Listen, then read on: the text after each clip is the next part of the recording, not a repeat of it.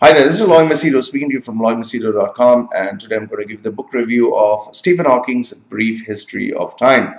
1988 was when Brief History of Time was actually published. I think I was just 10 years old then.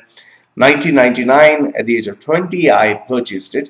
I purchased this book and it was just in my house. And 2012, that is today, I finally got the courage to pick up the book and read it.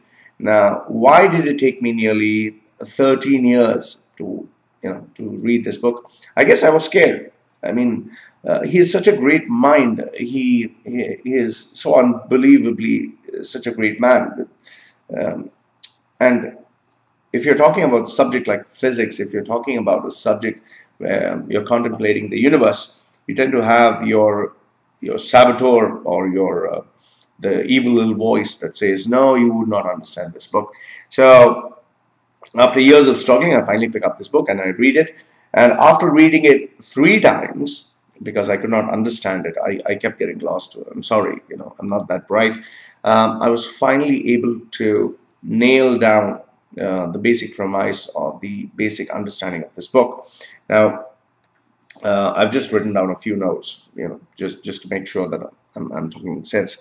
Now, what this book talks about is a mixture of physics, cosmology, the history of the universe, how light travels, black holes, the event horizon, time travel, Einstein's theory of relativity, and time travel, the Big Bang, and if in case you thought that I was speaking to you on all Hollywood science fiction movies.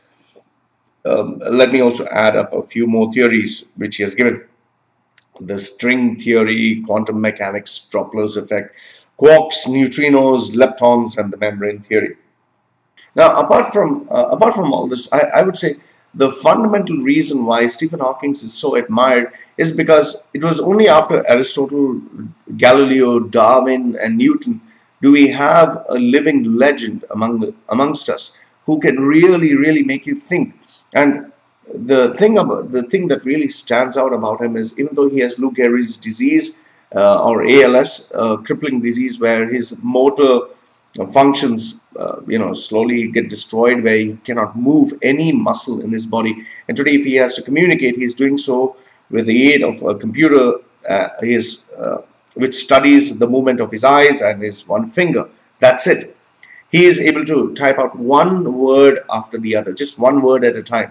He has come out with this amazing theory, and he keeps coming out with even more theories, calculations, and discoveries. I mean, how much more would it take for a person to look up to someone and say, wow, I'm really impressed. So Stephen Hawking is truly a legend amongst us. And I think we need to have that deep sense, that gratitude that he is coming and giving us, he's coming forth and giving us something really worthwhile to think about. So his book was an absolute masterpiece. I mean, I really had to struggle to understand some of the theories. I'd be honest about it, but still, the simplicity by which he has made something like physics, which is so profound and deep, I think in itself is a great achievement.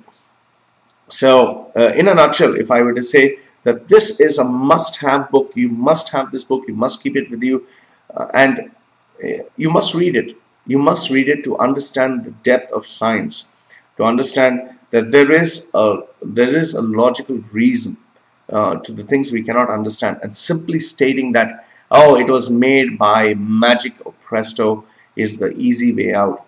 So having said that, I would say Stephen Hawking's book, A Brief History of Time, was a masterpiece. If I could give this book 11 out of 10, I would have. But since I have to give it, a standard logical rating, I would say it is a 10 out of 10. Please go and do yourself a favor, buy this book, and if you can make your children read it, I think you must. Ladies and gentlemen, this is Loy Machedo speaking to you from loymachedo.com. Thank you for watching.